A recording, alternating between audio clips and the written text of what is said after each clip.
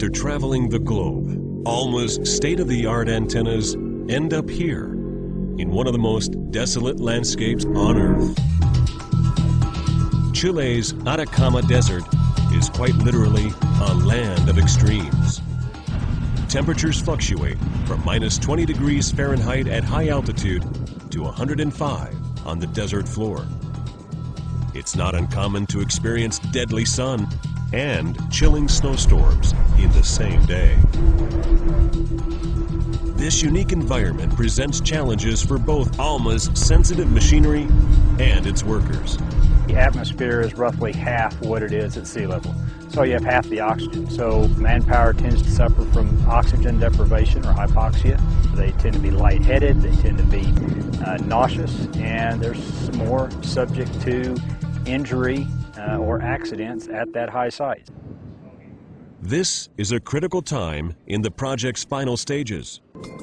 Tomorrow, the first North American antenna is scheduled to be moved from ALMA's Operations Support Facility up to its final destination, the 16,400-foot high site on the Chukdantor Plateau.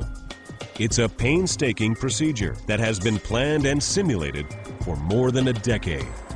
For the antenna's technicians, it's an exciting, nerve-wracking countdown to either sweet success or debilitating failure. Barring anything that is just an absolute unknown out of left field, I think we should be able to bolt the antenna down. The one challenge that we have no control over is going to be the weather, the wind, and the chance of a snow out and we get halfway up the hill and we've got to either park or turn around and come back. At the relative safety of the low site, Brian and his team perform critical tests to make sure no mistakes happen on transport day. The success of the move hinges on the connection between the $5 million antenna and the specialized transporter that will haul it into the high desert.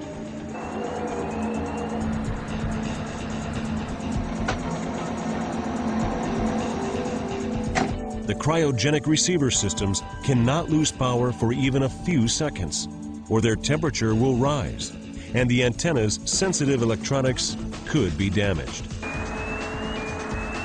Driver Luis Roa uses remote control for the precise lifting work. He plants the transporter to the ground to raise the 115-ton antenna.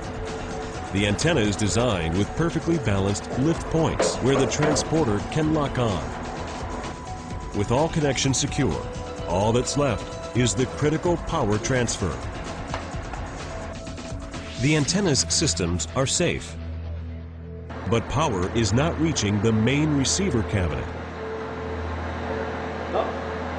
Without this connection, the antenna's emergency stops, the only way to manually cut power to the transporter in case of a mishap, will not function. 5 hours later, Brian's team is almost a half day behind schedule, and important vibration tests have yet to be performed. The entire project team meets to discuss the situation. We don't have communication between the transporter and the antenna. The consequence of that? In the case of a fire or something, we don't have any signal to the antenna, to the transporter. If there is a fire, are we going to get some alarm going off somewhere? It's a serious problem.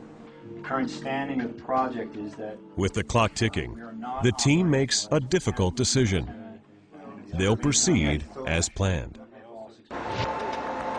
While engineers battle technical problems, the merciless desert is beginning to make its voice heard. 60-mile-an-hour winds have been forecast for the following afternoon.